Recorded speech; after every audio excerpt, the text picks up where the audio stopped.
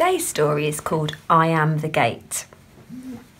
When Jesus was on earth, he spent a lot of time talking to all of the people. Some people really loved listening to Jesus and were really keen to hear all of the things that he had to tell them. The story that I'm going to tell you today comes from the New Testament part of the Bible. So this is once Jesus had come into the world, and it is in a book called John. Jesus had been really busy healing lots of people. He had made people who couldn't see again.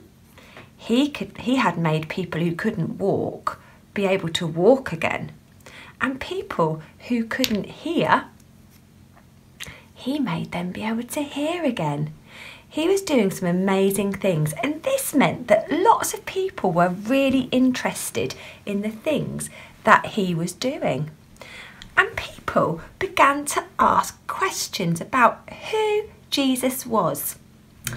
One day, Jesus was talking to all of the people, and he said to them, "I am the gate."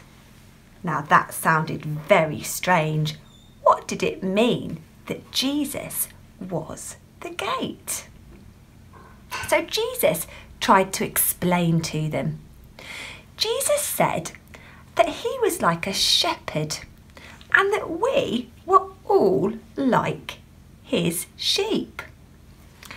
Now, in Bible days, it was quite common that the king of the people, would be called like the shepherd, and that his job was to look after all of his sheep. So it's like all the people were the sheep. Now the shepherd's job was to look after them, but the sheep's job was to recognise the sound of their leader's voice. So the people would hear what the person in charge, the king in charge, had to say, and they would listen to him and they would follow him and they would recognise his voice, and everything that he said they would need to do, the people or the sheep would do. So in this story, Jesus calls himself the gate for the sheep. Now this does sound a bit strange, doesn't it? How could Jesus be a gate? Well, in these days, in the Bible days, and actually in some places today, they had in their communities what they would call a sheep pen, because there were lots of sheep that would be looked after by shepherds. And lots of places would have a sheep pen like this. And it wasn't just a small pen, it had very high walls. So the sides of the pen were really, really tall. And even taller than this.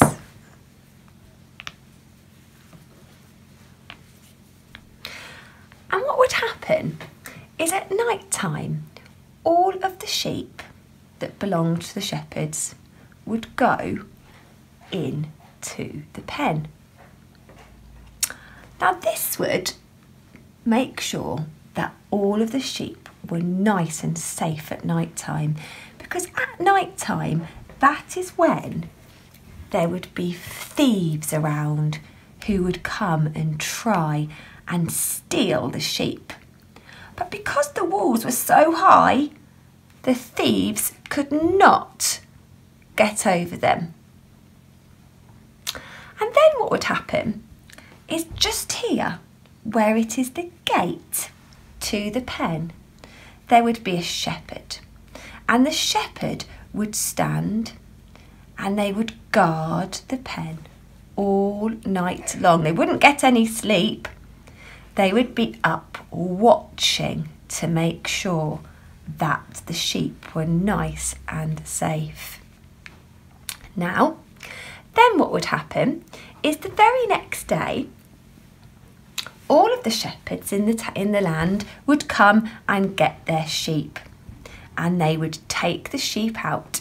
But the first thing they'd do is they would call their sheep, and they would call them, and the sheep would recognise their voices, and the sheep that belonged to them would come running out to their shepherds, knowing that they would be nice and safe with their shepherd all day long until it was time to return back to the pen at night time.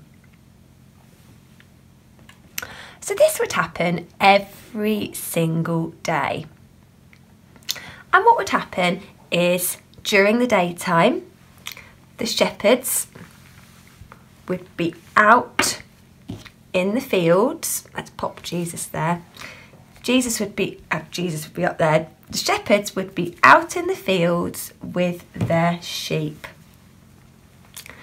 And they would let the sheep go off on little adventures, and they would just stand just there to make sure that they could see that the sheep were safe, and the sheep could go wherever they wanted. They could eat this lovely green grass, and it was so yummy.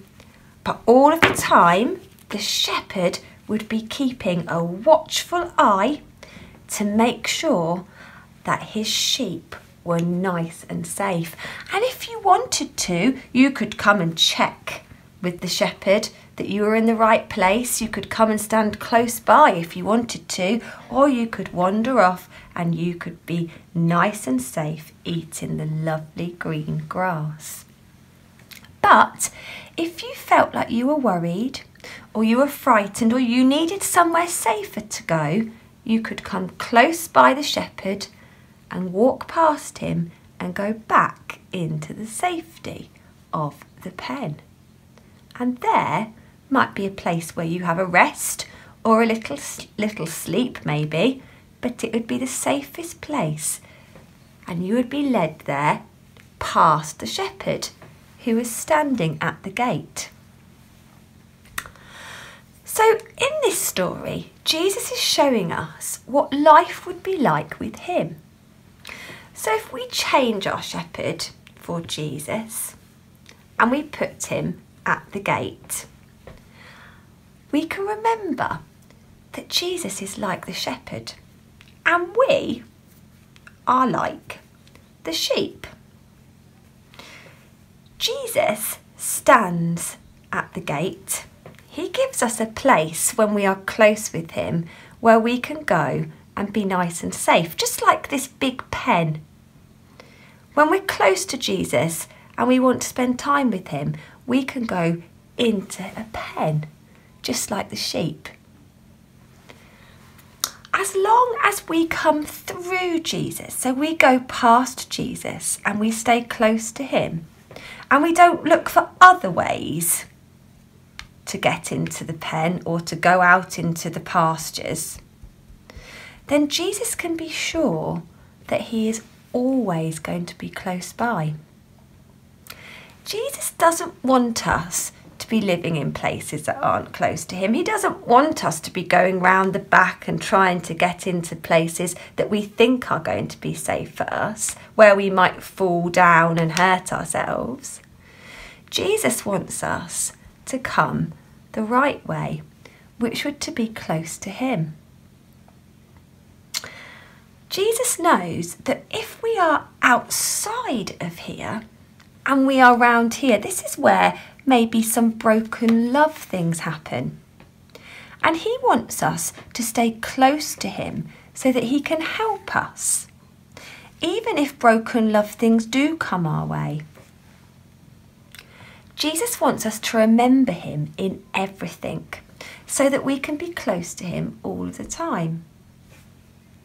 If we use other ways to get about, remember, like trying to climb the walls like the thieves did, then we might not be our safest, because we're not choosing to be near Jesus. So he might not see us over here if we fall down. We need to remember that we live in a world that has broken love in it. And staying close to Jesus means that he can help us even better if broken love things come our way. Jesus knows that all we need, no matter what, is to be close to him. He is waiting to help us, just like he waits at the gate.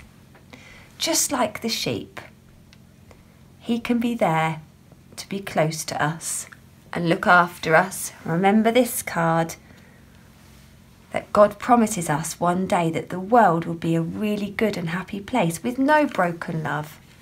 Jesus can bring that now through his love and his promise and his Holy Spirit. All of those things, he can be really close at hand to help us.